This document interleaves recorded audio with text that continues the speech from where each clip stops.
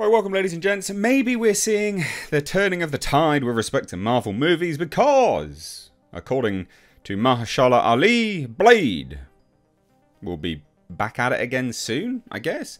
Look, this chap has stuck around with this movie for some bloody time. He very clearly wants this movie to be successful because I'm very, very, very certain this chap could escape his contract with this movie. Due to the delays, due to scheduling, just due to any number of things, actually. This guy, you know, he's a two-time Oscar winner.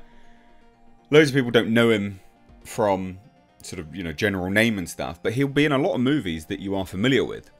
One, which I always go to, because he's quite a chameleon, was Predators.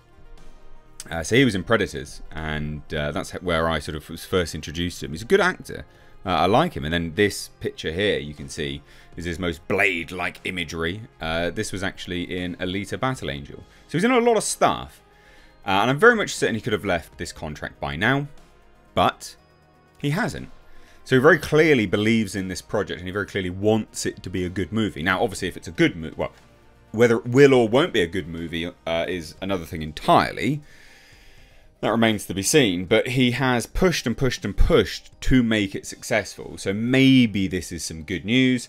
Personally, I doubt it, quite frankly, because it is Marvel that we're talking about. And at the moment, they are, you know, a great deal of poo-poo magoo. They're garbage. They have been for some time. So let's take a look at this. A little bit of a recap on some of the issues that happened as well, but obviously what he said now. So there's been lots of delays and rumours. I mean, this movie is, I think it's gone through like 4 or 5 different scripts. There was a massive Variety report which revealed the latest incarnation of the script had him as 4th lead. And it was a story about women and women's troubles. Excuse the language, but who the fuck wants to watch that in a Blade movie? Literally no one. You don't go to watch a Blade movie to go to watch a bunch of women procrastinating about their periods. It's not what you care about. And obviously the blood sort of innuendo there was intended. But no one's interested in that in a Blade film. You don't go to watch Blade for women. You just don't. Maybe some eye candy, some TNA, but you don't go to watch it as, you know, women's life lessons. That's not remotely interesting in a Blade movie. And you would just piss everyone off royally. So that was one of the iterations, and that spawned quite a massive backlash online, understandably. But it's looking hopeful, because they've been changing writers here, there and everywhere, that this is going to get some traction and will happen. In fact, they literally say, well, he says, that they will be back filming soon. Which, I'm going to throw some water on my little fire that I've just built there. Hopefully that means that they changed the script, but we don't know yet. We actually don't have confirmation of that. So it could still very well be that it will be about a whole bunch of women. So not only has the release date been delayed, but rumours off of Blade has been having major problems, including that Ali wasn't even the star of the movie, like I just said, and has been relegated to the 4th lead. So he spoke to EW.com. The two-time Oscar winner offered a promising update, and it is promising. And I think it is promising the fact that he's hung around for so long, just as an FYI. I think that is promising. So he says, we're working on it. That's the best I could tell you. I'm really encouraged with the direction of the project. I think we'll be back at it relatively soon. Now, hopefully, what he means by that is it went way off the rails at one point. It was absolute garbage. And now, I've steered the ship. And we're righting those wrongs. Maybe? That's the only positive side that I could sort of come up with there, to be fair. And this article does say, look, sincerely encouraged. You know, the flick has gone through numerous writers and directors, with Logan writer Michael Green now writing the flick. That's positive. I mean, Logan's a fantastic film. Great, great film. And, you know, that sort of juggles 2 leads there. You know, you've got Daphne Keane, X-23, if I remember rightly off the top of my head. And then you've got Logan as well. I mean, it juggles quite a lot with that film and the tone, the emotional ramifications. It's a good script. And that writer now on board with this Blade film, even if there is, say, a passing of the torch, which I think is absolutely nonsense if they do go down that path, you would at least know, hopefully, that it'd be written correctly. Not that that means that they should do that, FYI. That's absolute, I mean, that's suicide for Marvel at this point, let's be honest. Shouldn't have said that word. YouTube really hates that word. Oh my god. Anyway. So he says this further.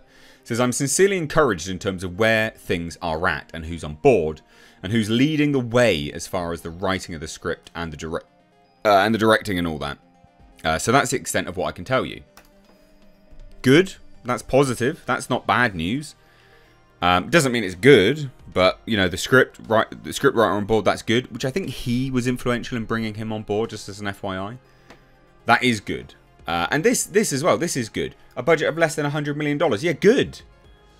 There is, in no world does a Blade movie, and I'll articulate this for you, there is in no world a Blade movie, and a good Blade movie, needs to have a budget over $100 million. You know what would make a good Blade film? Blade, but the Raid. Right? You ever seen the Raid? Tower block, right? Coming up the tower block, killing everyone as you go. Massive, great fight scenes. There you go, done. $100 million Blade movie, epic. That would be so good. Oh, it's an an enclave of vampires living in a like a tower block. Blade figures it out. He's got his young apprentice with him. It's his daughter, whatever you want to say. Cool, fine. Boom, they go. Epic. Bit of emotional stuff along the way. Maybe she gets kidnapped for a brief bit. I don't know. Some garbage like that. There you go. You got a pretty decent movie.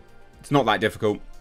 The fact that this movie has taken so long to write is an indication that they have been trying to inject absolute nonsense agendas into it. And I've said this many, many times, and I stand by it, is the fact that these movies that are very cut and dry, they're very easy, you know, the plots are not difficult, the stories anyway, what the source material, if they're trying to adapt them and it takes years and years and years, same with Fantastic Four, it's taken years and years and years because they are struggling to find a way to inject their DEI, diversity, equality, inclusion, all of that utter shite into the story that shouldn't be there. They're struggling to figure out a way to inject their agenda into the story that, generally speaking, was never there. That's why they take ages. So I've just given you a movie, Marvel. Pay me later. It's not hard. But they did say, look, you know, they gave me the R, which was important. So apparently it was an R rating. I mean, that's good, or is an R rating. I come out of this short film wanting to be more open, more vulnerable, and bring a more personal aspect to my work. But for Blade, we're going to have fun because Mahershala Ali is such a great actor. I'm excited to show a kind of ruthlessness, a roughness he has that allows him to walk the earth in a particular way. I love him for that. He's got dignity, integrity, but there is a ferocity there that he usually keeps under the surface. I want to unleash that and put it on screen. There you go. Something positive with Marvel, hopefully, but it remains to be seen. What do you guys think? Let me know down below. Cheers, guys. Take care. Bye-bye now.